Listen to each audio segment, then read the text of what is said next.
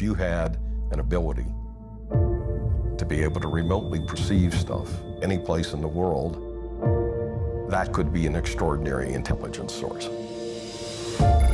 We found that many individuals are able to accurately describe what's going on in distant locations. Are you saying that the work you've been doing is classified? It was a research facility. That was all that we were going to tell them. The Russians have been spending millions of dollars investigating so-called ESP. Psychic spies. Almost a psychic arms race here. Is there any real application to this? I think remote viewing has been demonstrated over the 20 years of work that's been sponsored by the government. Producing crucial and vital intelligence to the NSA, CIA, DEA, and the Secret Service. I began to feel frightened. The KGB did it, man. What's really going on here? State-sponsored assassination attempt. The CIA was lying. They wanted to kill the program. A storm brewing. This is real. I say no more secrets. Let this information out.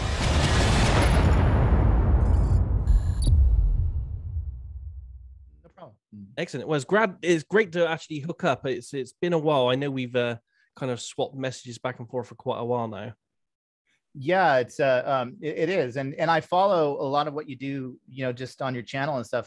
You know, we're probably in the same Facebook groups or something, and I just every now and then I'll see a cool video that you're doing. It's great stuff. Yeah, we try to put out as much as we can. It all came out because the virus, really, you know, and people wanted to get together because they couldn't meet, so ended up doing the Friday night chats, and yeah, it's just continued from there, really. And it's like a growing wealth of shared information, so it's good for the community. That's great.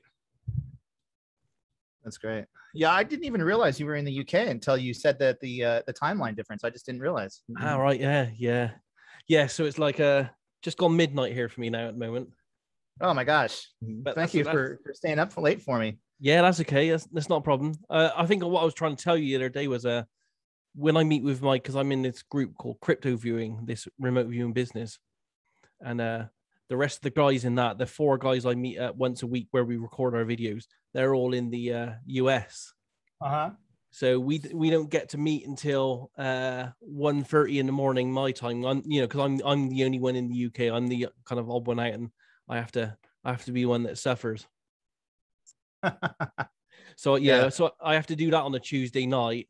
And that means I'm up from 1:30 in the morning till 4:30 in the morning doing the videos for that. So that's a bit of a kicker. You know, I because I'm sort of on my own schedule. I work mostly freelance, and I'm working remotely. Most of the time I'm up like super late anyway, and my whole family is actually like we have a 4-year-old. Like everybody, you know, like it just we all sort of get up late, and then I work really late. So yeah. Excellent. Well, it was great that we're actually connecting. What really intrigued me about what you did, you know, obviously is your video, the Third Eye Spies, you know, which is a spectacular piece of work. And I hope it was really successful for you. It looks like it was. I see it on all the major channels out there. Yeah, it's doing well. I mean, it's Third Eye Spies is still available worldwide, I think everywhere on online platforms. So if you have iTunes, if you have or Apple TV, Roku, I think it's out now, Amazon, Hulu, you know, YouTube even, you know, it's actually up on YouTube now. So you can just go on YouTube and see it.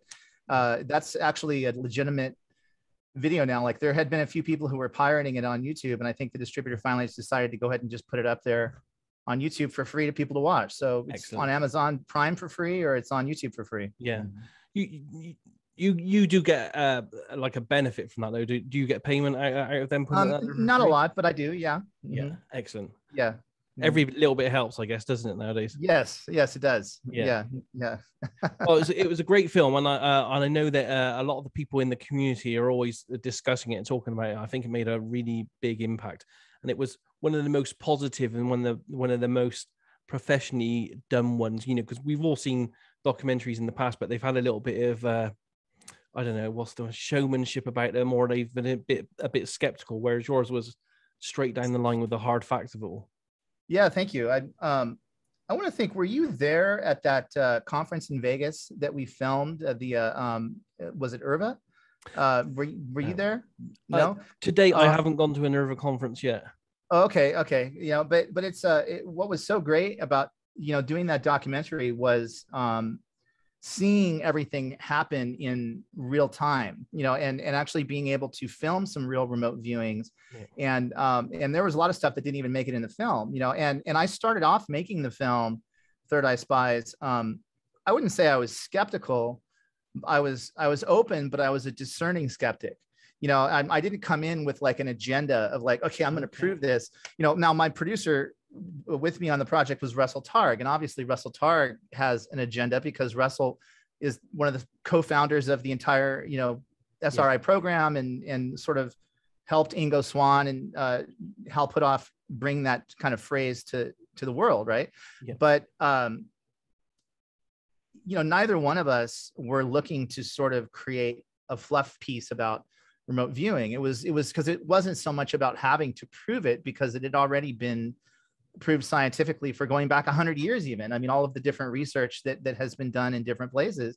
It was more sort of just making people understand the kind of inevitability of it. And really though, when I started kind of thinking, is this guy, Russell Targ, trying to con me? I mean, like, what is this? Because the stuff that he was talking about was so extraordinary.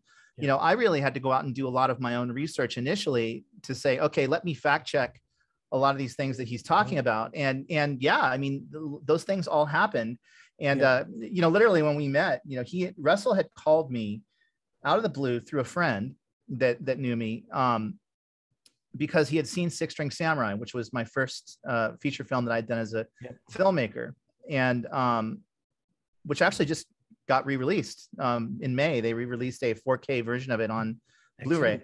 But he had seen it, and he had wanted to do a narrative film, and he was shopping around this script to do a narrative film. And so he called me, and I had just so happened recently to have read a book that talked about his work with Hal Puthoff, studying remote viewing. So I already kind of knew a little bit about him, but not the entire story. And so when he called me, we hit it off over the phone, and I said, Russell, your script's interesting, but it's very hard to make a narrative, big budget, feature film. I said, why not make a documentary about your life and about this, this program? Yeah. And around that time, it was about a little less than a year after Ingo had just passed away. Right. And so he said, we're not as young as we used to be, and there's a lot of people who I worked with who are no longer around. Ingo, my friend, just died. He said, sure, let's talk more about that.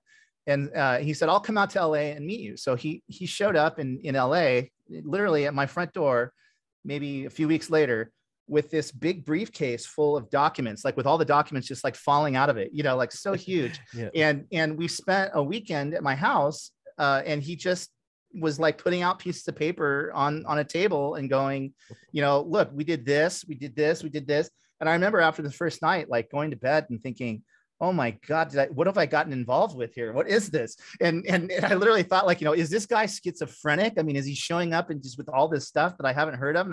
And I have had my own, experiences that are unexplainable. I've had enough experience to know that the world is a more mysterious place than we sort of give it credit for. Yeah. But still, to me, I was like, okay, this is too much. And literally, like the day before he went back to where he lives, we both stood there at my kitchen table after going through all of this. And by then I had kind of like written out like a whole sort of treatment as to how this thing could work and like, what could we do? And we both kind of looked at each other, and he said, you don't think the CIA is going to come after us for this, do you? He said, we need to be careful about this. And we didn't talk about anything that wasn't declassified, but it's just such a wealth of information that is out there about remote viewing. And it's so well documented and so proven. But it's kind of, I think, outside of people's understanding of reality. Yeah. And when you deal with something that is not in your worldview, it's very difficult to change that, because there's nothing that a lot of people can kind of grasp onto, which really is why I think in the world of remote viewing at SRI, they would never show people their data. They would say, sit down today, you're going to be the remote viewer, and then make them the viewer, and then they'd get it. And I think that really is an accurate sort of way. You have to sort of literally expose someone to something like that firsthand. Yeah. We couldn't do that literally in the documentary, but we wanted to get as close as possible, you know, to just sort of showing the inevitability of this. Yeah, that's amazing. And that's great hearing all this after, you know, because I've seen the documentary several times now, because the documentary is so well put together. It doesn't come across that you were, you know, you didn't know much about remote viewing before you started this, and it's like it was like, you know, that revelationary kind of effect you had sat around that table. So that's a you know, a great ode to you. Really, you did a fantastic piece of work there, I think, and I think it's going to stand the test of time and be one of the documentaries that people into remote viewing are going to talk about for many years to come. Well, first of all, you know, we are going to do I am working on a sort of a director's cut as well, with some of the missing material and things that we didn't put in it. I was going to ask about that. Yes. Yeah. So we are working on something, you know, you know, to do with it. And, you know, the other thing is, yes, I started out as someone who didn't know much about the actual remote viewing. I mean, many years ago, as a kid, I had read about Army remote viewers in Reader's Digest, you know, while the program was still classified in the 80s, probably. You know, I had read this article. My grandmother used to collect Reader's Digests. I mean, she would get the Reader's Digest every week. And I happened to read one, and I thought to myself, even back then as a kid, I thought this would make an amazing story. You know, these guys that do this. And the story was approached so matter-of-factly. It was somebody that had been in the Army or was still, or something that was writing about this, that I thought, this is coming across very real. I said, if nothing else, this is going to make a great movie someday. And I kept this kind of dog-eared Reader's Digest for many years, all through college. I went to film school. I thought, well, this would be interesting. And then but I'd never done any other research beyond just this one article. And over the years, I lost the article, and then I kind of forgot all about it, and several years went by. But you know, I didn't know a lot about actually remote viewing, but I also spent, I mean, I think it took us 4 years to complete the documentary. And that's mostly because I was doing everything. I mean, I had, you know, occasionally we had some extra crew come in and help if I could afford to pay someone. But most of the time you know, literally was just me. So, okay. So it doesn't come across like that, you know, it does look like a piece of work that you'd imagine that, you know, had sound engineers, directors, you know, I did everything on it. I did the sound. I just early on, I had some additional help, but the issue with documentaries is that you wind up with hundreds of hours of footage. You know, you wind up with just so much footage because you just kind of let people talk a lot of the times, and then you get just hours and hours of footage, and then you have to sit there and make sense of it. So you know, and I have a long background in filmmaking. I've done other films and a lot of narrative filmmaking and that kind of thing, even music videos and TV and things like that. But I really became obsessed with this topic, and it was like having a masterclass taught by the very best people in history that are known for doing this, and to spend literally years back and forth talking about it with Russell Targ in particular, but with other people as well. I feel like I really just got like such a wonderful college education, you know, in this whole thing. And so by the time I finished the documentary, that's why you probably get that feeling like, wow, and then plus also, I mean, it was being overseen by Russell Targ, who it was constantly a battle back and forth between Russell and I, in a sense, because Russell wanted the film to accurately reflect the scientific work, you know, and every little detail of the scientific work. And after a while, your eyes roll back in your head. I can't take any more data. Don't tell me anything else. I get it. And so we were constantly having this back and forth of like, just creatively, which was great because it made it accurate. And at the end of the day, if it had just been a scientist making it, it would have been more like a PowerPoint presentation. But we kept trying to say, okay, where's the the cinematics of this, like how can we move the story forward, and it is actually a very cinematic story. I mean, you know, the whole story of Pat Price and the spy versus spy and all of that is very interesting and intriguing and mysterious. And so that made it a lot of fun. But I mean, I had so many test screenings, and you know, at IRVA, the reason I asked if you were at IRVA was because very early on we showed a cut of about 45 minutes at IRVA. And it went very well, you know, it went very well because at 45 minutes, it was pretty tight. And it was only like a little piece of the film. And then I came back like a year or two later and I showed, I don't know, 2 hours or more, 2 hours and 30 minutes of the film. And it was still a rough cut, you know, at that point. And what I tend to do is I'll stand off to the side and I won't watch the movie. I'll watch everybody watching the movie. And I do this with every single one of my films. I mean, I'll just be in the room and feel the energy of the room, you know, and how are people reacting to the film? Where does it lull? And you could kind of tell like when people start to tune out because there's just so much information there. And then afterwards I'd talk to Russell and I'd be like, all right, we need to cut another 20 minutes out of this thing. We need to keep going forward with it. You know, we need to kind of improve it. So the luxury of not really having a large budget is that you have more time, you know, like time is your friend and it's your enemy, you know, and we were able to, you know, I was able to kind of put it aside every now and then and just kind of think about it and go, okay, how else would I do this? But it just takes forever. It's a grueling process. Yeah. Well, as you mentioned it, you know, I'm keen to see this extended version now, especially, you know, because I don't know if you know much about me, but I'm a bit of a history buff of remote viewing. I've collected everything for like 2.5 decades now. You know, like I've databased the entire Stargate archives back to front, put it in chronological order, and you know, I can search inside each page for keywords if I want to. And I'm that much of a nut. That's great. So for me, knowing that you have all this hardcore kind of information that you've recorded from people that we know are getting older and they are going to you know, pass on not very soon, but you know, they're in their later stage of their life. That's important that you have that, you know, and it'd be great at some point if all that went somewhere, you know, one of the archives like the University of West Georgia, because they seem to be collecting all the remote viewing information from everyone nowadays. Yeah, for sure. The information is not going to remain dormant. You know, like I'm actively looking for things to do. You know, it's like worst case scenario is I'll just start putting stuff up on YouTube, you know, and put up long form interviews.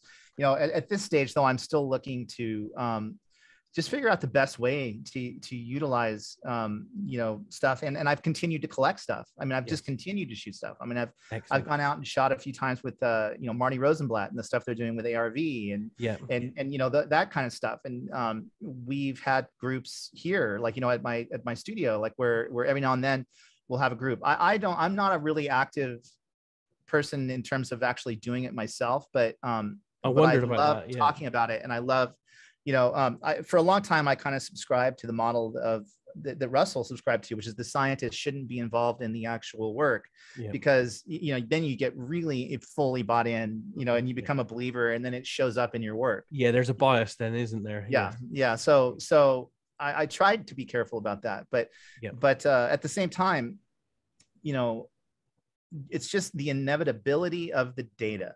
Like people ask Russell all the time, like, you know, like, do you believe in remote viewing, or should I believe in this? And it's like, you when you believe in something, you're taking it as a matter of faith. What his response, which I love, is, well, I don't believe in lasers. He spent, you know, years as a scientist working on lasers. He says, and I don't say I believe lasers will hurt you or that lasers are real. They are real, you know, and you can see this by the evidence of your eyes. And I think that's really the case when it comes to this sort of ability, is that you start to see the inevitability of the information itself, and that makes it very hard to argue with. But where I think a lot of the skepticism comes in is that it's a very convoluted story, you know, and it's not perfectly replicable. So you can't go into a lab and hit a button and then get the expected result every time. You know, and you know, consciousness is very slippery, and it goes all over the place, and it does all kinds of crazy things, and maybe the observer effect comes into play, or maybe decline effect or whatever it is. But in a lab, it's very hard to put your finger on it, and so if it's not working 100% of the time, then it's hard to come up with that scientific theory of how it works. And like when we interviewed Ken Kress, who was the original CIA program monitor for the SRI program, and he had never done an interview, he had never come forward, he was operating in secret as an undercover CIA operative for program manager for many years. He was a physicist, and he told me, I asked him, I said, well, how do you think all this stuff works? And we spent a lot of time together. Ken and I hung out at his house, I think, for like a good week, and where he lives. And he lives up in the mountains, and he's got this secluded area. He's kind of a hunter. You did a lot of fishing then. Right. That's right. We did fishing. We did, and he and his wife were very gracious. His wife, they took us on a big tour of Yellowstone Park. Actually, it was just me. Russell wasn't even there. And so I spent an entire day just driving around Yellowstone, and talking to him. Yes. And I asked him actually on that trip, I said, how do you think remote viewing works? I said, do you believe, there's a process of understanding it? And he said, I have no idea. He says, and I never cared how it works. He says, all I cared was, did it work or did it not work? He said that the CIA, he said, is not who you want doing scientific experiments or research. He says, we didn't care how it worked. He says, of course, we want to know, because that means it's legit. But once we were able to definitively prove that, yes, this was a real phenomenon and it works, from that point, all we asked is, was it useful or not? And if it was useful, we're going to use it. If it's not useful, we're going to discard it. And that made a lot of sense to me, that you wouldn't deal with the intelligence community if you really want to learn how it operates. And I think that was the source of frustration that Russell had as a scientist, because Hal was, his background was, he was a military guy. I mean, he was at least, Navy, he had done some stuff. He had maybe a little bit more regimented way of thinking. Russell was a little bit more bohemian, a little bit more sort of, just wanting to show the whole world this was a real thing. And so those things stopped aligning after a while. Fantastic. Great background on that. And with all this extra information, have you thought maybe getting some crowdfunding? I mean, is it a case of resources for putting this out? Because the RV community itself would probably crowdfund or source an extended cut, something like that. I would have thought. I hadn't thought of that, and that's a possibility. I mean, that is possible. I mean, it really, it just comes down to me, man. I mean, I'm you when you're trying to like keep the lights on and just make a living and have a family and everything else, it's like stuff just slows down to a crawl, and it's really on me to definitively pick a direction and go with it from there. It's like a. Well, if you ever need any help with anything along the lines of anything to do with what you want to do with your project and remote viewing, I'm more than happy to help, and I have a bit of reach in the community on many different levels, so I can help in any way that I can for you.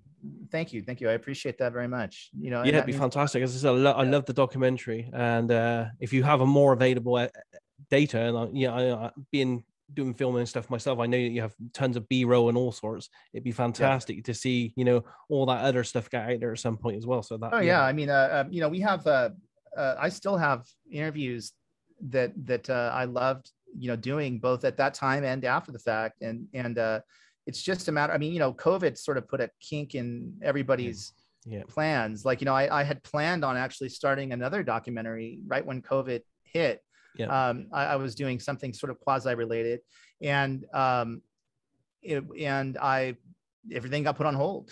So just everything got put on hold, and then I actually branched off into doing animated work, like what I'm doing now. Like you can see behind me, I have kind of this like little studio here. And I have like a green screen. I have like some other things, and now I'm actually even thinking about doing some of the stories as animations, that's like incorporating, sort of the underlying materials, and doing that might be a possibility. That might put an interesting slant on it. Yeah, because one of the things that I'd really love to do is to get into the head of somebody that does remote viewings all the time and actually be able to visually portray that. Like, what does it really feel like and look like for a remote viewer to do a remote viewing? Yes. Like, how are you perceiving these things?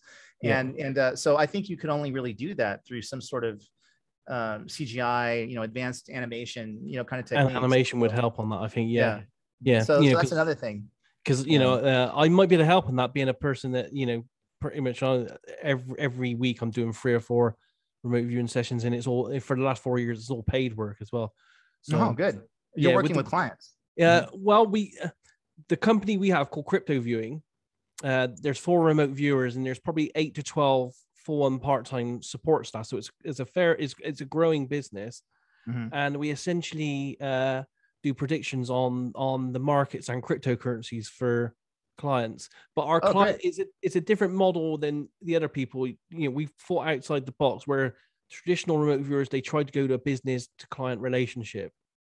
We decided to use the internet, and we essentially have patrons, subscribers that pay a monthly fee each month. We have thousands of those, so the monthly fee helps support us on a month by month basis. So that's your full-time job. Yeah, for 3.5 years now, myself and 4 other remote viewers have been paid full time to put out remote viewing content for our subscribers. That's really great, man. That's really great. How great of a model is that? I'll give you my 2 cents on predicting. Based on conversations I've had with Russell and some of these other guys. Yep. Russell, I know, has gotten into arguments with other scientists in this area, healthy arguments, creative arguments, because his thing, and I can get behind what he's thinking, is that if you're going to do like ARV, like predictive remote viewing, that there's really 2 ways to do it. One is that you have an entirely new batch of like college kids or people who have never done it before, each time, so that you don't result in this sort of ego getting in the way or people's fears, this kind of thing, which contaminates the later remote viewings. Or you use a computer, and don't let anybody know, like what the any of the information or the target or anything is. Let the computer randomly generate it. So like if you had 5 different things you wanted to remote view, for example, like you would program all that into the computer, and it's completely random as to which one you're going to do first. Because then it takes away, there's something about it statistically, if too much information is known anywhere by anyone, it doesn't always work as well, but if it's through a computer, there's no consciousness that's looking at it, and what they find again and again is that consciousness, I'm sure this, it can interfere, with remote viewing. And it's it's a problem. It's a problem with ARV and normal remote viewing, really, because we just don't know the limit. We don't know the mechanism of remote viewing, and we have a tasker over here who blindly sets a target to the remote viewers over here, who have to kind of connect to that tasker to find out what that is. So that can only be done through some kind of telepathic connection in some way. And we know the experimenter effect as well. So anyone that's running the experiment has an impact on the experiment. And my belief is as well that anyone that views that experiment in the future, because all our stuff is public. So we have thousands of subscribers that are viewing our results. I think that they probably have an effect at some point on where remote viewing as well. So it gets to be a quagmire of capabilities, really. And I know we wanted to talk about this, so it's a good time to bring it up, is I'll toot my own horn for a minute and say that it's incredibly possible that the reason that SRI back in the day was getting such great data is because starting in 2014 or 15, we started making a movie about it.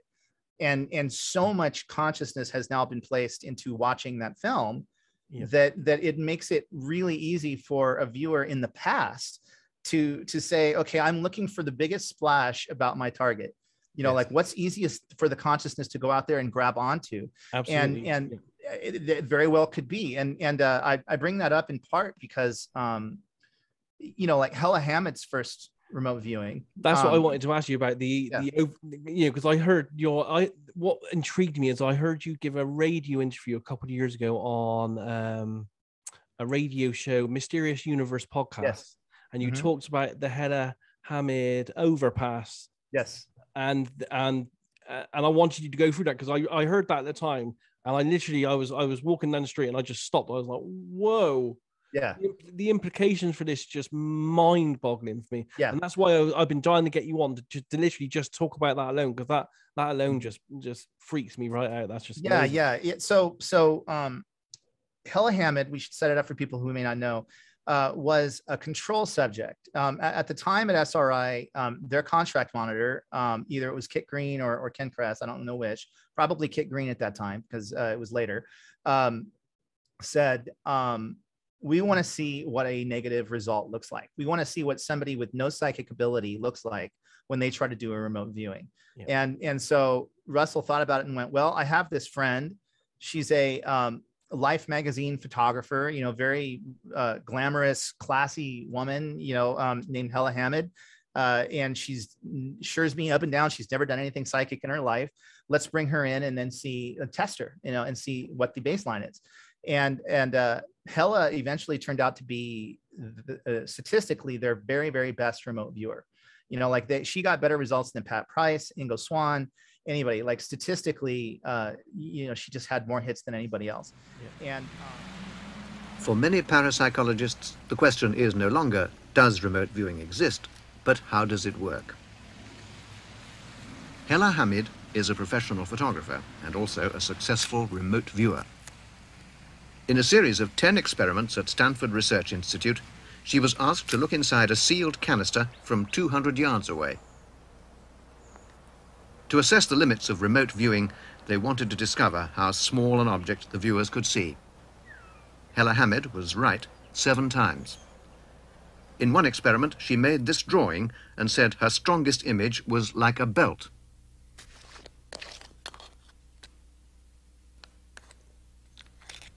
Inside the can was this leather belt keyring. In another experiment, she described a long, thin, silver-colored object with a nail head at the end.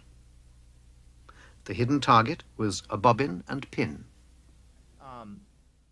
So they brought her in for the very, very first time. And the way they would do it at SRI is they would use a random number generator, and they had like 50 envelopes in a safe downstairs. And so like a number from 1 to 50, and then whatever that number hit, then somebody would go down and get the envelope, and without handing it, without opening it, they would give it to, say, Hal or somebody who would then get in a car and drive somewhere in Palo Alto and hide. When he had driven away from SRI, then he opens the envelope. That gives him the address or the location, wherever it is that he's supposed to go. And then he goes there, and then the remote viewer is supposed to say, okay, where are you? So that's what they did that morning with Hella. As we proceeded in our work, we began noticing certain features that were pretty interesting. I remember a specific example where, for example, I was sent out to stand on a crosswalk over a freeway, and it was an encaged kind of place. The remote viewer, Hella Hammid in this case, drew a really excellent description of the sort of cage that I was in, indicated that things were going by fast, and yet didn't actually recognize that I was over a freeway and that these things going by fast were cars. Well, that kind of sort of pattern began to emerge more and more. We began to realize, well, these people seem to be getting sort of patterns and kind of a holistic elements of a scene, but their analysis or their interpretation is often not there at all or faulty. It was Russell and Hella in a room at SRI, and Hal had gone off to go hide somewhere. And where he happened to open the envelope and see that day was a overpass. It was a freeway overpass. And so he did that. And Hella gave a very, very good description of the overpass. And she drew, objects and things about the overpass that were very accurate, which you can see in Third Eye Spies. And so that was that, great remote viewing, wonderful. And that was the first of many, many, many remote viewings that she would do for SRI. Well, many years later, we got the tape of that remote viewing. And even before I had gotten the tape, we went back to that overpass to film it, you know, and only this time I didn't have Hal, it was Russell, Yes. who went up the overpass. So I filmed Russell going up the overpass with his jacket on, and, you know, he's older, he's kind of hunched over, and he has to kind of use the railing to help himself get up the steps. And, you know, he stands up there on the overpass. And when I took that footage back and I was playing this tape months later, we realized that in many instances, it sounded as if Hella was sort of viewing kind of a hybrid between Hal and Russell. Yeah. And a lot of that was in the sort of the gray areas of the thing, where they thought that she just kind of got it wrong or whatever. You know, she said, for example, you know, Hal is at this location about, you know, 3 stories up, and he's going up some stairs, and he's holding onto the railing, and he's sort of hunched over. It almost looks like he's wearing a backpack, you know, and you know, Russell with his jacket on and it kind of hunched over, the way he walks, and, you know, kind of he said, I think she even said something like, I wonder if something's wrong with Hal, you know, and I thought, my God, it sounds like she's describing Russell in 2014, not Hal in 1970, whatever, 4, you know, so, and then at a certain point, she says there's some sort of obstruction, or there's something like, I don't remember exactly the words now, but it was like, there's something in the middle of the thing, and he has to kind of go around it. And I mean, I was able to basically make that part sync up, like where, you know, Russell goes through this, it's one of those fences they put in the middle of the overpass for a bike. Yeah, a bike stopper. Ride your bike. Yeah, so it's like, yes, you have to walk your bike around it. Yeah. And then I found out that wasn't put there until like the 90s, you know, and so she was describing something that wasn't there yet. You know, she was describing it much later. And so when you take all of these different things, and she also would describe things like there was greenery around, and like ivy around the bottom of it. And I don't even know if I used that in the film, but because it wasn't that crucial to the film. But yes, there was greenery. I don't know if there was in 1974, but, you know, like there was definitely greenery there in the 2000s. So it's what it suggests is that it's very possible that she went and looked at her own tape of her own movie version of that, and then kind of combined it, because she also said other things that were more related to Hal. Like in the tape, she said something like, it's sunset, or I can see the sun on the horizon, or something like that. And it wasn't that day, you know, and so there was this mixture of maybe the two events, you know, but because that remote viewing was so popularized in our film, it was easy for her to see. And yes. What also made me think that was the description that Pat Price originally gave regarding the spheres at Semipalatinsk. You know, Pat Price, most famous remote viewer probably ever, you know, like for the stuff that he was doing, really kind of kicked off the whole program with this viewing of Semipalatinsk in Siberia, which was a top secret site that the Russians were using for something, and the US government didn't know what it was. And they had pointed satellites at it, and they didn't know what was going on. And one of the things that Pat described were these giant spheres made out of gores, like these strips of metal. And they had been welded together. They were having problems with the welding, he said. And he described it as kind of like some sort of an energy beam weapon, and used kind of very specific descriptors.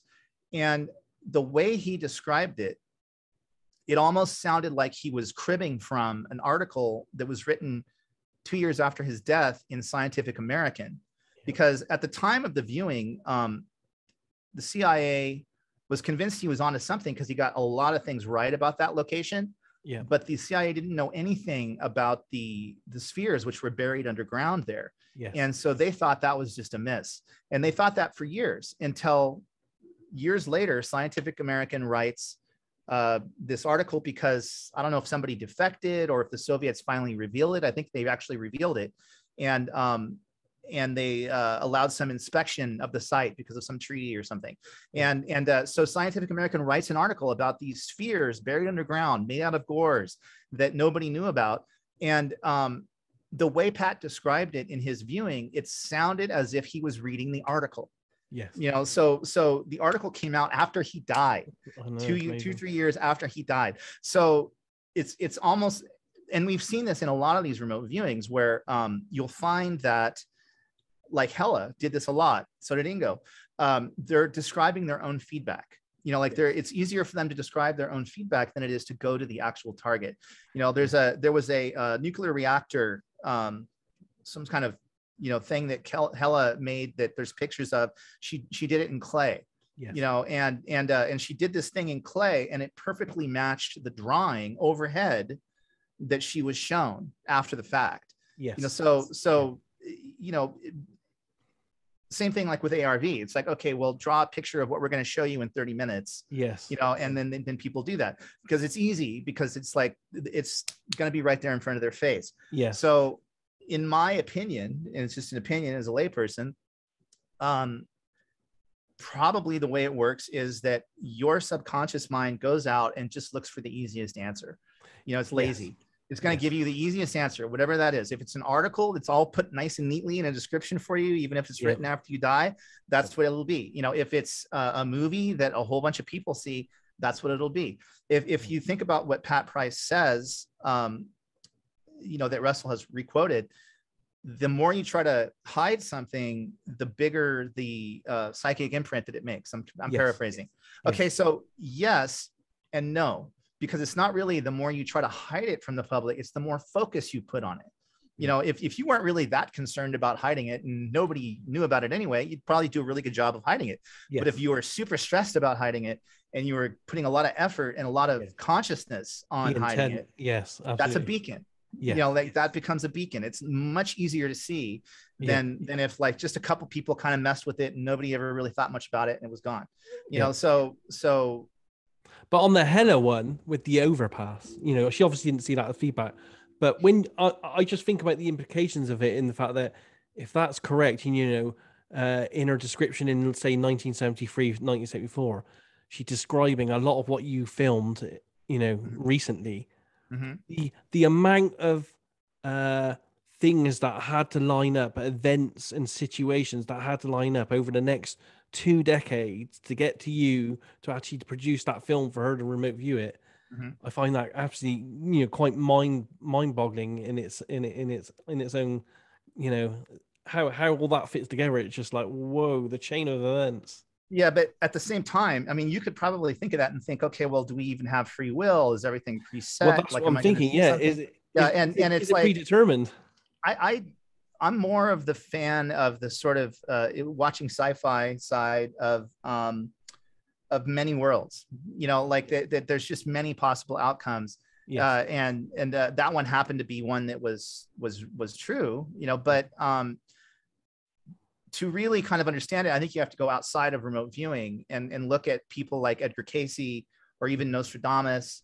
You know, anybody that's made big ticket predictions about the future, you know, they're incredibly off usually, you know, but they're not always totally wrong. Yes. You know, like, but they can be off. Like if we take Fukushima, and you know, Edgar Cayce, who I'm a big fan of, and long before remote viewing, I had read many of his you know, transcriptions of his viewings. And we're talking about a guy who was called the Sleeping Prophet. He literally would go into a trance with a 5th grade education and then spout out like medical remedies and things like that mainstream science hadn't even invented yet. And in fact, whole fields of surgery were later invented because of this guy. You can still go to the drugstore today and find like tooth powder that says, you know, invented by Edgar Cayce, you know, on it, you know, and it's like stuff like that.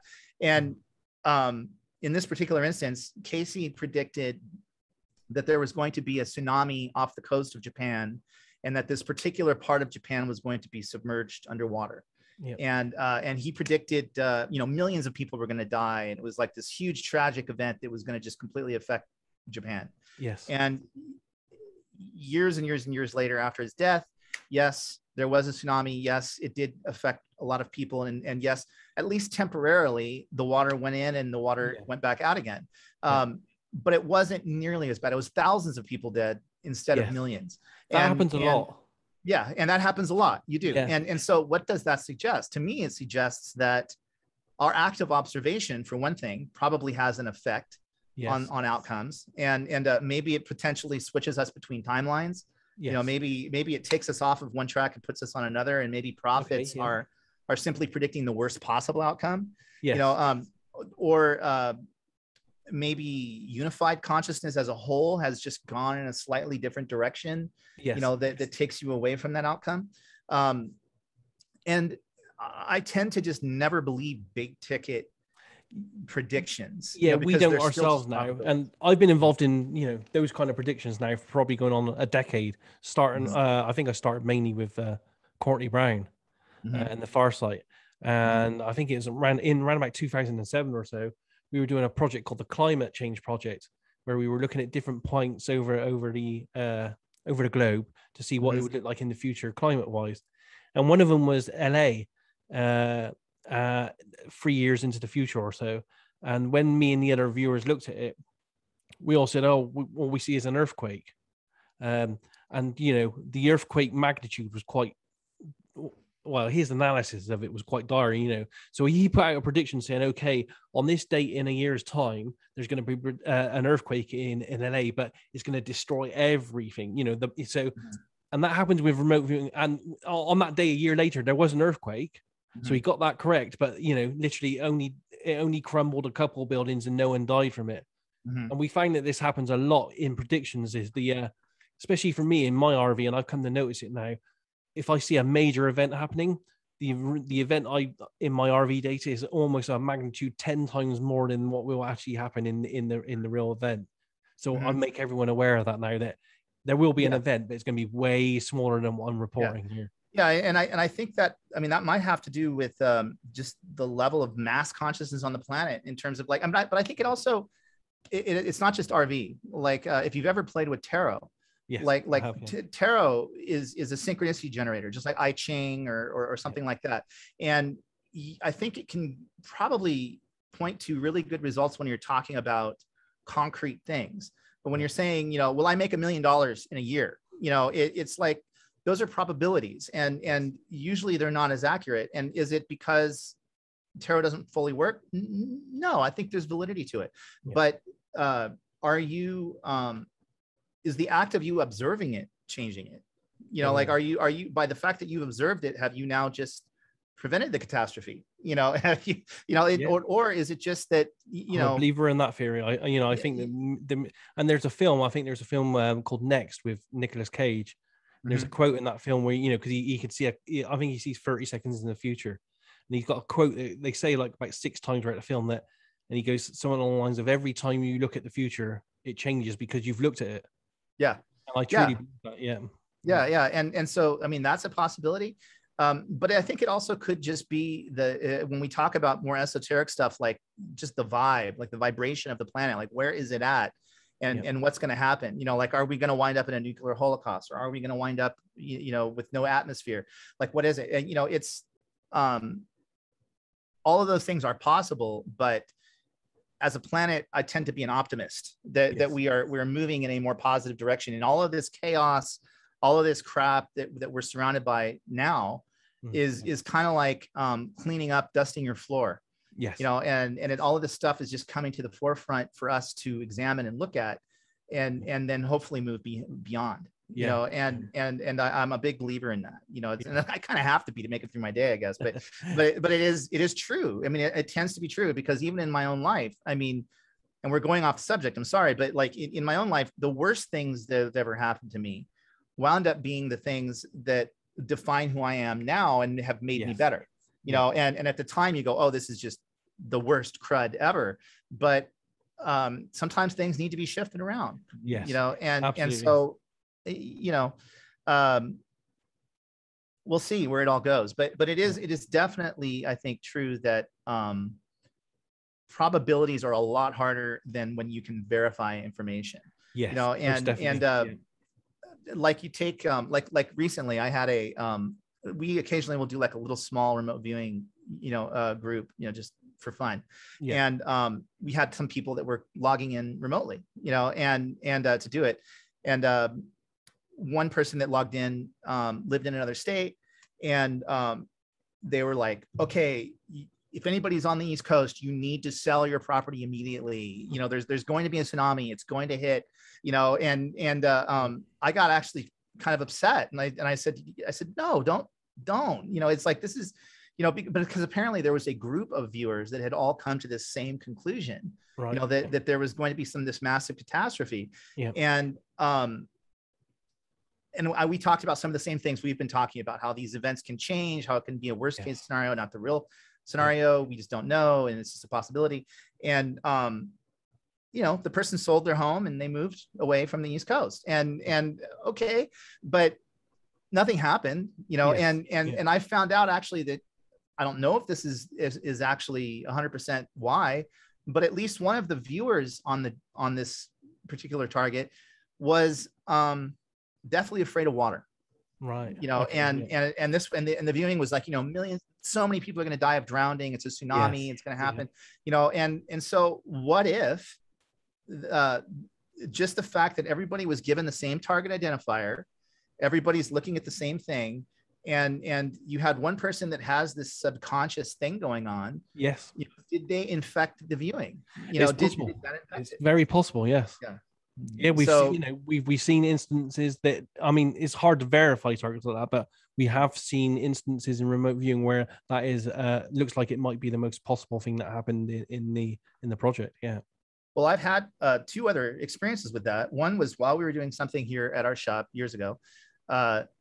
There was a viewing going on in this room, and there was some people hanging out in the other room. And one of the people hanging out in the other room was just like scanning a baseball game on their phone. You know, I've maybe like looking at the scores or whatever, like reading about a baseball game. And the viewing had nothing to do with baseball, but the viewer came back with this weird conglomeration of the real target, which was accurate, and baseball images, you know, you know, so, you know, did that person in the other room somehow just put out that vibe? Yeah. And they picked up on the recording of it, you know. It's amazing, isn't it? We just don't know the limitations and the mechanism of this yet, but yeah, it leads a lot of opportunities there as well, I think. The thing that we do know is that it's not constrained by space and time, right? I mean, we can go anywhere with this, you know, and that is very useful. You know, I mean, it's very, very useful. The hard part is when you just have no way of proving it. You know, the government was in a very unique position with SRI and with the other remote viewings that they did with the Army, because they literally could point a satellite where the remote viewer was saying, and then show, was the submarine there or not? Yes. You know, and it was, you know, if you and I talk about a super secret submarine, like the one that Joe McMoneagle finds in the movie, well, you know, maybe it's there, maybe it's not. We'll never know, you know, but somebody will if they were in the government. Yes, you know, that is the issue. Yeah. So talking about that kind of subject matter though, I mean, I'm not trying to push you to do projects, but have you ever thought about doing a different kind of remote viewing documentary, maybe looking at some of the more esoteric stuff out there? Because, you know, there's a lot of stuff with viewers that have seen things, you know, I know we can't validate a lot of it, but a lot of very credible remote viewers have seen lots of stuff on things like Moon and Mars and stuff like that.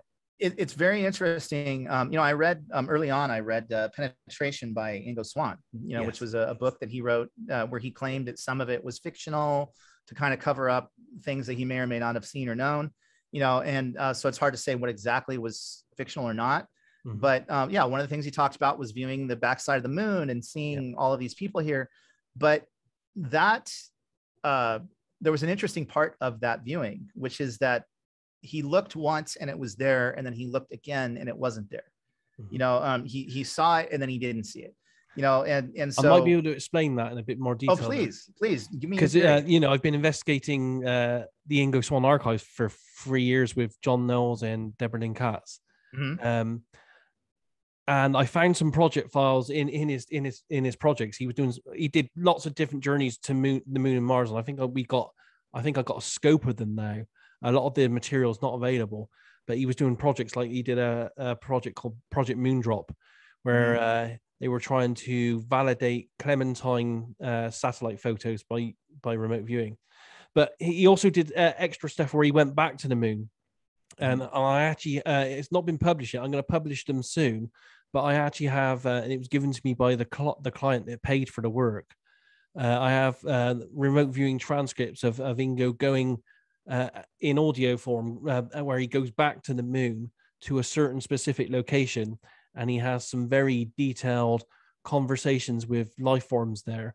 And he details that they have two different types of telepaths: an offensive telepath to I guess extend out towards Earth to do stuff, but they also have defensive telepaths as well that actually stop people from looking at certain areas on the moon. And he goes into great details about a 40,000 year migration and lots of detail. But I will be publishing this very soon.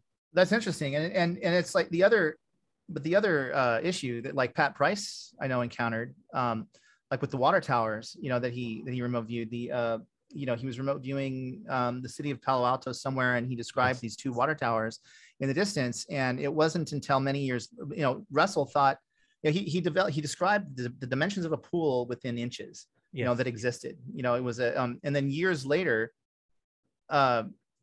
but he also described these water towers down to the detail. Wrong, like they weren't there. The pools were there to the inch, but the water towers not. No. Years later, Russell Tartt gets a book. He opens it up from the city of Palo Alto. It was a gift, and there's the water towers. And it turns out that the pool that Price had been viewing used to be a water treatment plant back like 75 years earlier. And Price got those two things intertwined. So the other thing you have to ask is, okay, so is this something that's there now on the moon, or is this something that will be, or is this something that was? And it's I wish there was a way to delineate that further, but yes, it's fascinating. And this is an area that I've thought about getting into is in particular looking at the UFO phenomenon and how it relates to both consciousness in general and also specifically remote viewing. I've done a lot of work on that myself with projects, and it would be, and with all the latest releases from the government and the Tic Tac stuff and everything.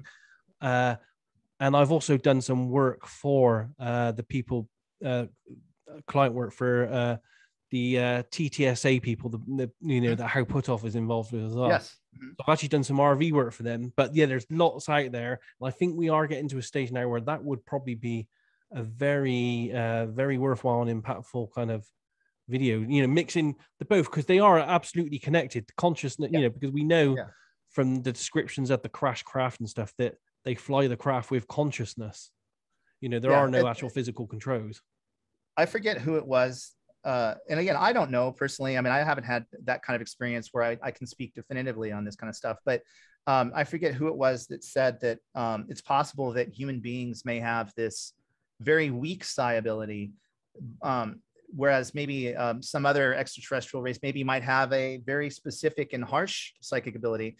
But the difference is that our psychic ability is like holographic. It's everywhere, there's no bounds to like what we can see, and at least in the case of the research that's been done, that pans out that there is no boundary. I mean, whether you're Ingo Swann looking at the rings of Jupiter, or you're looking at where your keys are, there doesn't seem to be any lag time, there. And it does.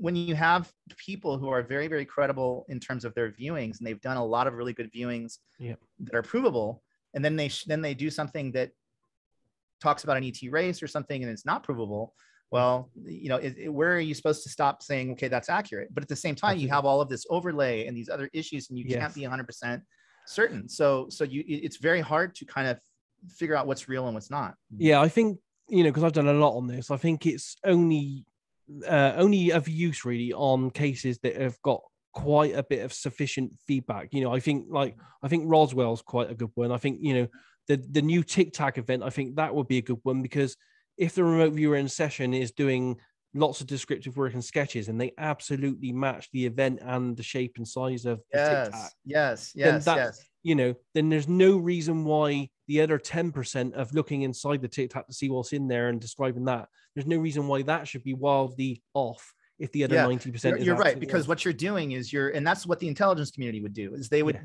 take things they can verify to be true, and then Yes. they would have to extrapolate based on what's being added to the conversation, and that's where the remote viewers become really good. But there's a great handful, you know, like there's the Rendlesham Forest case in the UK in 1980, when a UFO landed outside of an Air Force base for 5 nights in a row.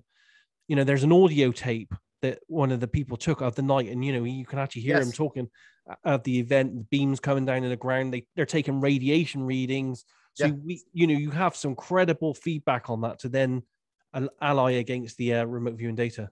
You guys should remote view Socorro, New Mexico, 1963, Lonnie Zamora. The egg-shaped one, yeah. Yes. Have you done that one?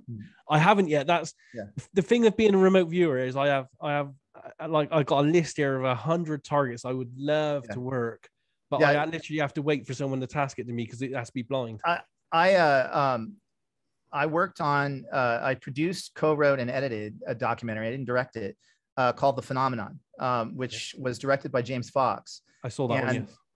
I spent probably about 8 months or a year. That's another reason why I didn't do some stuff with some of this extra footage I have, is because I was literally hired to go, work on this project.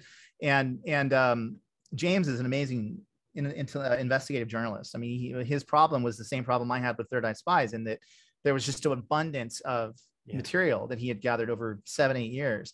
And so I was able to spend a lot of time looking in depth at a lot of these cases, like the Tic Tac case, Lonnie Zamora, so many of these cases. And James is very nuts and bolts. And I think he's been beaten up enough in the past in terms of people trying to destroy his credibility in talking about this kind of stuff. A little bit different now, but back in the day, that everything has to be like 60 minutes when he does it. I mean, it has to be documented, real, no fluff, no speculation, no nothing. We're just going to show just the facts, man. But a lot of stuff I know gets left out of those cases because it's so weird that you wouldn't believe it had you known everything. And it's like in The Phenomenon, there's an instance where this guy just took a photo of a UFO. That's all it is, a great Polaroid, taken the same day as a landing in Australia, in a schoolyard in Australia. And he just happened to be, nearby in his yard taking photographs with a Polaroid of flowers. And he looks up and here's this thing in the air and he takes a Polaroid. Great photo. It got out at the time of the event in like the 60s. And it appeared in a newspaper or something. And he got some harassment from who he said were government people to give him the photo. His father at the time, I guess, was a high-ranking Australian official, so they couldn't bother him that much. But he still went underground with it and never talked about it again until today, until the movie. And he said the reason was because of all the weirdness that happened just around him taking the photo. It's like somehow that photo created a rip in reality, or something. And then he said he was having like poltergeist experiences in his house where stuff would fly around and bang into the walls. He said that literally at 3 o'clock in the morning, he was awakened by a loud banging at his front door, and he goes and opens it up, and it's a little person, like a dwarf, dressed in a Victorian looking gown. And the guy looks agitated, and he's pointing his finger and he's yelling at him in his dialect that he can't understand. And the guy then gets frustrated and turns around and walks back up the steps of his porch. And as he's watching him, he literally disappears in thin air. And he said, I never wanted to have anything to do with any of this stuff, and I never wanted to talk about it again because I don't want any weirdness. And yet the weirdness seems like it's just following the phenomenon. And you hear cases like that all the time, and people don't talk about it because it's way too weird. And people would think, okay, you had a psychotic break and that's it. But it suggests that reality itself is not set up the way that we think it is. And so am I looking at a version of the moon in this reality, or is there some in between reality that we don't know about? I don't know, but it's even when you look at the different interpretations that say come out of different hypnotic regressions, like you have like different, you got John Mack on one side, who was a very credible Harvard psychologist.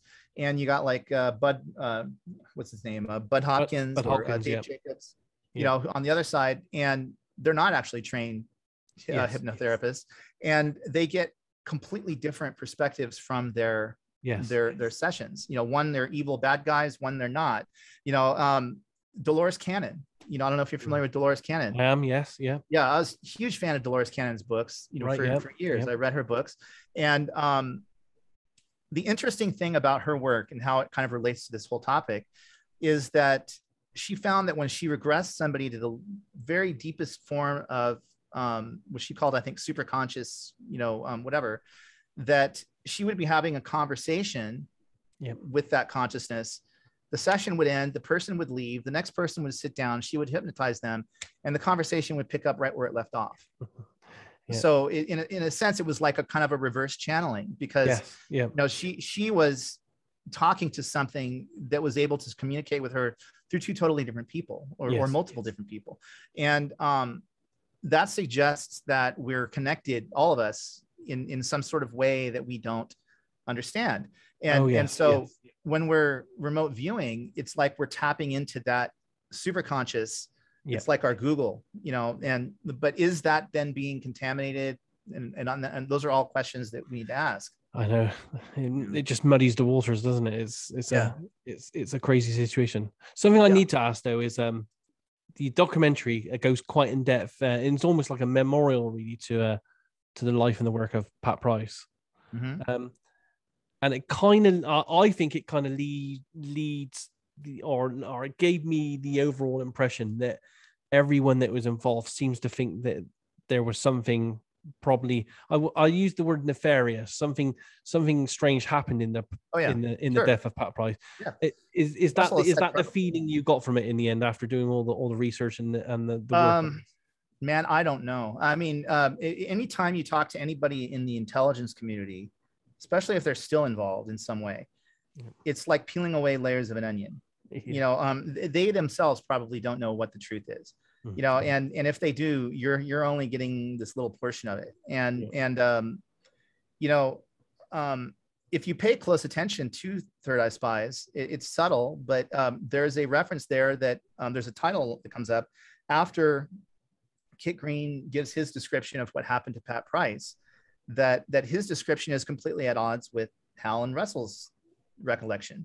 Because what I'm talking about is his body. You know, because Kit told me a very detailed story of his body being cremated. You know, and before they notified the wife, basically, like bombshell information. I was like, wow, that's incredible. You know, I did research after that. And my research, just by looking it up online, showed that he was buried in like North Hollywood. And I called the cemetery. Is he in an urn? You know, is he, you know, somewhere above ground? And they said, no, it's a casket. And here's his casket.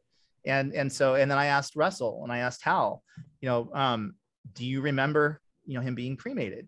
You know, no, I remember it being an open casket at his funeral. And Russell said it was the only time I had ever seen a body in an open casket. So I remember it pretty well. You know, so I don't know, you know, I don't know, you know, I don't know why that was, but you get conflicting stories. And what I do know is that Pat was compromised by his church. You know, he was, I don't think he was intentionally a double agent or, you know, intentionally doing wrong, but you know, you go to your priest and you want to confess everything and someone's taking notes, you know, and that was the thing that I think turned Ken Kress off more than anything else to ever talking about remote viewing again. He's incredibly bitter about it because his name was all over the files that were recovered from Pat's church. And he said, you know, this guy was putting me in danger, you know, because I was deeply undercover and he was putting me in danger by saying my name, you know, and so you'll have, that's one thing. And then we also know that the CIA from the very beginning only was paying SRI because they thought it was fake.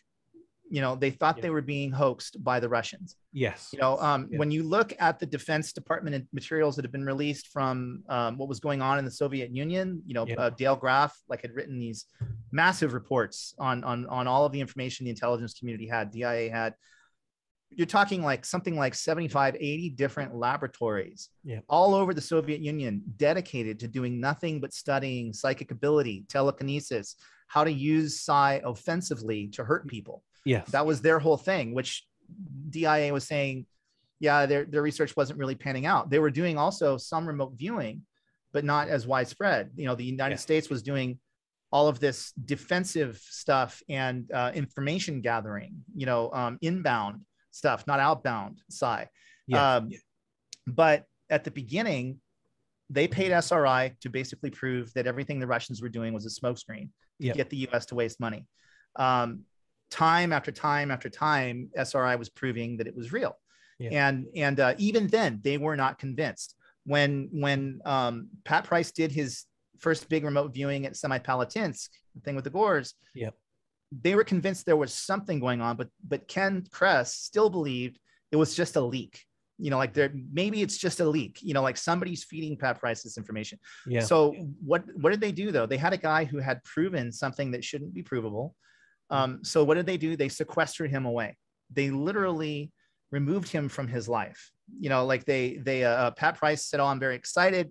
I'm going to go work for the government. I'm going to Washington. I'm going to a ranch right outside of in Virginia, in the rural areas near Washington, D.C. And they're going to watch me and all this.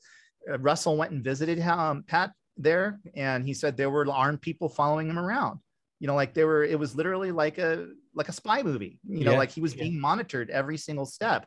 And that entire time he was sequestered, they were bringing him files and they were saying, okay, do this remote viewing, do this remote viewing. And Pat thought he was just working with CIA, but they were still testing Pat. You know, they wanted to know, okay, and now in completely our controlled circumstances, not some contractor over here, but in our circumstances, let's see what he does. And he remote viewed the interior of the Libyan embassy, you know, that they had purposely tasked him for, because that embassy had been broken into by a team of US agents and they had placed bugs. And so they had the guy who had broken in monitor his results and then go and interview Pat about what he had seen after the fact. And he convinced that guy that guy said, look, only a guy who has literally been in that room would know the details. He's telling me the wallpaper. He's telling me the color of the carpet. He's telling me things that I know because I've been in that room. You know, and he also said stuff that the intelligence agencies didn't know, like the fact that there were trainings going on in the Libyan desert for terrorists and things like that. Well, 3 days after that, or it was not maybe 3 days, I forget how many now, but short time after that, Pat was dead. You know, so was that the Russians that knew that he was actually the guy that could reveal secrets? Was it his church, you know, who you know, maybe he wasn't on good terms with anymore? You know, was it something else? Was it the government? I don't know. You know, I have no idea. I would hope not. And I don't want to go there, but I would say that it certainly is plausible that he died of a heart attack. You know, because everybody that I interviewed said, you know, look, the guy was totally unhealthy. He smoked a pack of cigarettes a day. You know, he was eating donuts for breakfast. You know, his health was not his primary concern. So sure, it could have been a heart attack. I don't know, but it also could have been that someone realized they had Superman on their team, you know, and that there's no hiding from Superman, you know, or it could be that Superman's a double agent, you know, with more secrets. Fascinating spy novel, but we will never know, you know. I mean, there's other people that say, hey, maybe Pat Price was just taken further into isolation and worked for another 20-30 years in some bunker, you know. I mean, we don't know, but what we do know is that a couple of days, I think on the airport of his last trip, you know, he bought a life insurance policy for $1 million or something like that. You know, he bought because I guess back in the day, there'd be people at airports selling life insurance, you know, and so he bought the life insurance policy. He called his family and said goodbye in a way that sounded like he wasn't coming back. Yeah. You know, that suggests that he knew. And you know, I interviewed Uri Geller about this. It's in the movie. Yeah. And Uri Geller said, well, look, maybe the guy, you know, is psychic. I mean, he's the greatest psychic in the world. Maybe he knew that he was about to die. Yeah. And he just, you know, did that. But it certainly sounds suspect. He was on his way to SRI when he died. You know, he made a stopover in Vegas. He was going to go to SRI in Palo Alto to see Hal and Russell, and he didn't make it. So I think we also have to ask, how useful is remote viewing? You know, and I think your audience would probably be saying right now, yeah, it's really useful. It's great. You know, we're patrons. We like this stuff. And there's certain scientists that would agree with that. Yeah. But is it useful enough that the government would keep doing it? You know, and the other thing that came out in the documentary, I was very surprised by that it even was allowed out, because when I interviewed Ken, before Ken would consent to the interview, Ken Kress, the CIA monitor, every single thing that we talked about had to be cleared and vetted by CIA. Right. You know, he said, give me a list of questions that you want to ask.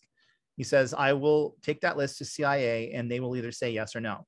And he said, and I gave him a list of questions, and then he called me back and he said, yeah, I'm going to add to your list of questions. I'm going to add the stuff that I want to talk about, and then see if that clears, you know. And so he sent that to CIA, and surprisingly, they approved everything. You know, they approved everything. No, wait, I'm sorry. They approved everything that we talked about in the documentary, but Ken said there was a whole additional list of things he wanted to talk about that they didn't approve or deny, but just never got back to him on. Right. You know, so he couldn't talk about that. Yeah. But one of the things that came out through that approval process, right in his written thing, was that there were at least 2 other people at CIA that were doing remote viewings for CIA. Right. And these were both people that originally had gone out to CIA, to SRI, as monitors from CIA to observe. Both of them got put to work doing remote viewings, and because that's just what they did with everybody that came in. Yes. And both of them tried very hard to prove that it wasn't real, but decided that it was. I mean, there's a great story that's not even in the movie that Hal tells. There was just no time, about how one of the 2, this woman, came out as a CIA monitor, and they did a remote viewing with her. She just nailed it. And then she said, okay, I'm going to do that again. And then the next time she comes in and she does it. And this time she's like, I want you to tape the door shut. I want you to, I'm going to put on, like, you know, noise canceling earphones, because you might be feeding me signals, you know, like, so they went and did the remote viewing. And this time they came back and she's literally in her underwear, crouched in a corner, like doing this, you know, because she was convinced that they were somehow feeding her some subliminal signal or something. And they weren't. And she was able to do it. And then she kept doing it. Those guys went back to CIA, and they were working with Pat when he died. Right. Yeah. So it wasn't just Pat, because the official story is, okay, so Pat died and that was the end of the whole thing. And that's what Ken believes. You know, Ken, I honestly believes that was the end of the whole thing. But you have these other 2 people that are kind of like off in the distance that you kind of just never hear from again. Neither one of them would consent to an interview. You know, nobody knows about who they are. Then you have Ingo's statement as well. He made several statements that, and it's in the book by Jim Mars. And I asked him this personally as well, but after I read the Jim Mars statement. But in the book, Jim Mars, he said that he trained a second unit at SRI of remote viewers. He said they worked, they were like engineers, but they were way better than the military remote viewers. And once he trained them, they disappeared, and he didn't even know their names or anything, and they just disappeared. He never heard from them again. I will say that I could probably say that I did try to get an interview with one person who claimed it was still going on and wouldn't consent to the interview. You know, and so again, I'm just a layperson. I don't know if it's really going on, but it sounds to me like what if I was them? Here's what I would do. I would take away any liability that is a leaky ship. And SRI, I know from multiple interviews, was constantly considered the leaky ship. you know, because they're contractors, you know, and Russell was a scientist more interested in the reality of ESP than whether or not it'll catch spies or something. So Russell was out, you know, over the years. I think the Army program was also considered an incredibly leaky ship, you know, and Dale Graff told me this multiple times that the Army guys were temporary. You know, they're from another unit. They come in, they learn this incredible thing called remote viewing, and then they get out of the Army and they want to write a book, or they want to like teach people, or they want to talk about it, or they want to make a movie. Which is, you know, and that's exactly what happened. Yeah, that's what was happening. And when I interviewed anybody from CIA, the impression within CIA was that the Army unit was just not good. There was this huge rivalry going on between the Army and CIA, and I was very surprised, actually, though, to learn that the biggest client of the Army was the CIA. Yeah. Well, to be honest, and you know, I've read all the Stargate materials and the Ingo archives and stuff. That viewpoint is backed up quite well with the documentation that's there as well. Yeah. And so on the one hand, you literally had the head of the CIA going before Congress and calling, you know, this remote viewing program a wild goose chase. And, you know, we need to end this. It's the Golden Fleece Award, the stupidest project ever funded. And well, how can you guys possibly support this? And then behind the scenes, the same guy is like ordering remote viewings left and right. And like the CIA is using it, you know, as was every other intelligence agency. And that's kind of the problem, is that because of Hal and Russell's contacts within government, because of prior work, they had lots of places to go to get funding in government to do remote viewings. So over here, you have the professionals in the CIA going, you know, God, we can't get rid of these guys. Like, you know, like we canceled the thing when Pat Price died, you know, but yet they keep going in these other formats. And so it became kind of like they really wanted to get rid of the Army program, you know, in CIA, you know, and Army was getting a lot of the like crap cases and things that were really hard to prove, still doing a good job, but they weren't doing much. They were having no funding, nothing. Dale Graff was really worried towards the end because, I mean, people were trying to sneak on the base and try to see where the remote viewers were because their work was becoming so well known. And they were in this like little shack, you know, in the back. So the public face of remote viewing became a problem for somebody, you know, because it just was a leaky ship. So what do? They canceled the Army thing. They canceled SRI's funding. SRI was still doing stuff in the periphery, but it allowed the government to say, okay, this just doesn't work. And it was kind of all just a big myth to begin with and whatever. So if I was them, what I would have done is I would have pulled the people from the periphery that were not publicly known. Not Joe McMonagles, not Russell Targs, not any of those guys, because those guys already were out and doing public research that was being published. Yeah, they were tainted by that stage, But the thing is, SRI was doing stuff like training these contractors at CIA. They were working with physicists from the next lab over. You know, like one of the things that I asked Skip Atwater when we interviewed him was, you know, what makes a good remote viewer? And he said, basically, it's anybody that is fairly normal, you know, fairly well adjusted, not the crazy psychic in a corner with a crystal ball, you know, just somebody who excels at anything. You know, could be they're an engineer, could be they're a photographer, could be whatever it is. But if they're well liked, excel in their career, whatever it is, probably they're relatively smart, you know, then they are going to be able to do a decent remote viewing.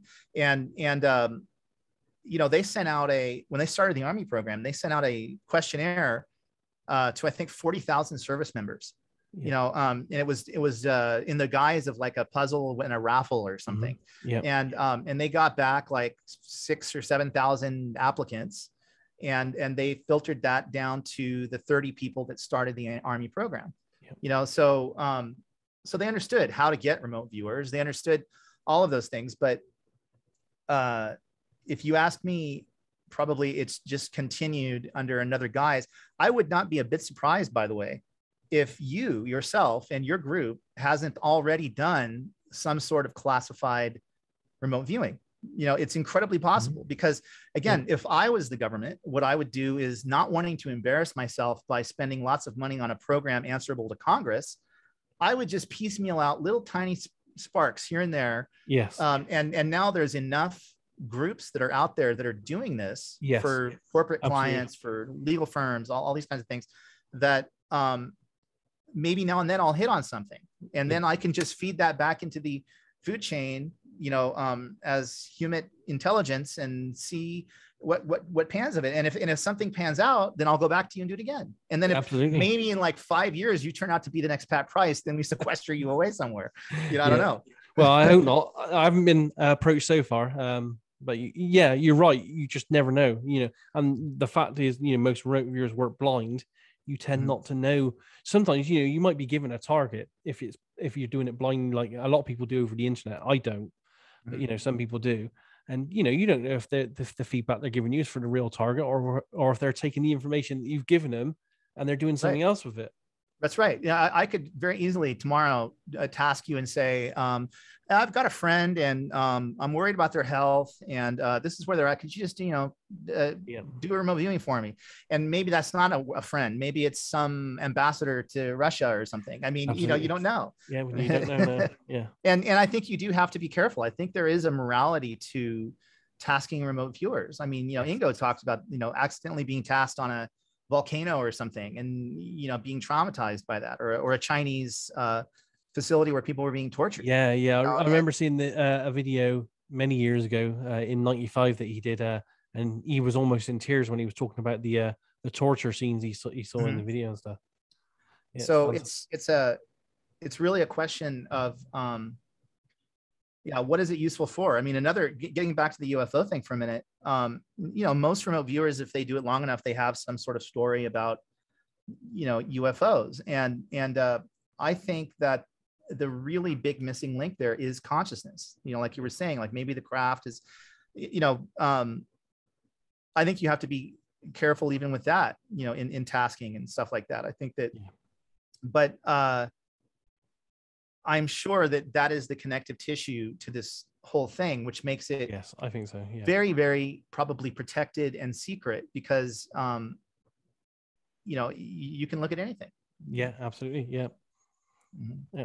Well, it's been great chatting to you. I'm gonna let you go in a minute because we've been at this an hour and a half, and I don't want to keep you too long. But yeah, we should definitely get together and do another chat along the theme of this, because it's great, and I think you've shared some great information that I know the people that watch my YouTube stuff are gonna love getting these insights. And thank you. And I can't wait until we see this extended version of the video as well. And as I said, maybe if you need some extra funding, crowdfunding it with the RV community might be a way to go about this as well. Yeah, I will definitely keep that in mind, and let's stay in touch on that and on other things too, because like I said, I love the stuff that you guys are doing, and I like watching a lot of the remote viewings that you guys do that are sort of unprovable, just because it's fun, to sort of put pieces together and do I think you have to push the boundaries a little bit now and again. Yeah, but I think it's just like with anything. It's like moderation in all things. It's like you can't get too worked up. I will say one last thing. It's like something else I learned is that if you're going to be a remote viewer, setting is very important. Having a discipline is very important. Like having sort of a grounding is very important. Because it's like Joe McMoneagle said in one of his books, you can't take away somebody's worldview without giving them something else. Yes. And unfortunately, I think what we're seeing in the world now is the floor is kind of being ripped out from so many people in so many different ways that they're grasping onto a lot of things. Yes. And it's remote viewing can be very powerful, but it can also be kind of sexy and tantalizing and take you away from your ground. Yes. As with anything like that. And I think It's just so important for people to stay grounded, stay, using this kind of stuff in fun as much as anything else, because it's not a end all be all. Absolutely. Yeah. And, I try to everything, or every kind of project we kind of work, I try to have a balance in everything. So half my life is spent doing at the moment markets and cryptos and ARV, and then it's great every once in a while, like, you know, I publish ones for the Hellfire group where we look at a UFO or a mystery target, so I get that kind of balance, because to be honest, my life would be so dull if it was just ARV and money targets all the time. Yeah, and that is the thing, isn't it, that it's so much nicer to live in a world that has possibility and mystery in it. Yes. You know, it's like it keeps things from being dull, you know, and absolutely. It's like, I prefer that. If we knew all the answers, I think it would be boring, to be honest. Yeah. I like the fact that RV keeps us guessing. And I've mentioned this with some people as well. Over the 25 years of doing RV now, I've come to the belief system that it almost feels like the process itself is conscious in its own mind, and it plays tricks on us. There's a trickster element, you know. Yeah. When we think we're getting there and we think we're getting the right answer to knowing what's happening, it flips the switch on us so that we don't know, and has a laugh on our behalf. Yeah, I mean, I think that you're right, and I think that it's just like, again, like going back to the UFO phenomenon, like when you think you have it figured out, there is a trickster element there. That I mean, like Jacques Vallée, you know, who I got to work with on the phenomenon, you know, he one of the world's authorities on UFO research going back to the 50s. And he no longer believes it's extraterrestrial because he says there's too much of a trickster element there. Like somebody will see something and there's like a symbol on the craft, and then maybe they'll write that down and then he'll research it and figure out it's a cow brand, you know, or something like that. It's like there's you know, he's much more in the line of sort of, I think, holographic universe theory than anything else now, because it's just too much weirdness. You know, like if you have like one more moment, I was going to share something I was talking about earlier, which doesn't directly apply, but just applies to the kind of weirdness of the world, is the Mandela effect. Have you heard of that? Yes. You guys ever viewed that? Yep. Oh, no, I haven't remote viewed it. No, but I've read up on it. Yeah. Like, I don't know a lot about it, but I know that, like, I was reading a book, and the phrase in the book, it wasn't the Bible, it was another book about biblical. It was on Edgar Casey, actually. Yep. And Casey quoted saying something like, "The lion shall lay down with the lamb." You know, is that in the Bible? I think it is, isn't it? No. Wrong answer. Because I went to CCD. I've heard that before several times. Oh, no. It's a lot of people have. And I went to CCD as a kid. Yeah. I remember that phrase, you know, Catholic school. You know, I remember that phrase from the Bible then, King James version of the Bible is where I learned it. And I remember reading it recently in a book. And then I happened upon some video online, and some preacher was saying, he was literally crying, and he was saying, you know, this phrase was there and now it's not. You know, it's in my own personal copy of the Bible. It's not there. So I went, well, that's can't be true, because I remember that statement myself. And I went and I got my copy of this book and I opened it up, and it had been changed to "the wolf shall lay down with the sheep." Right. Yeah.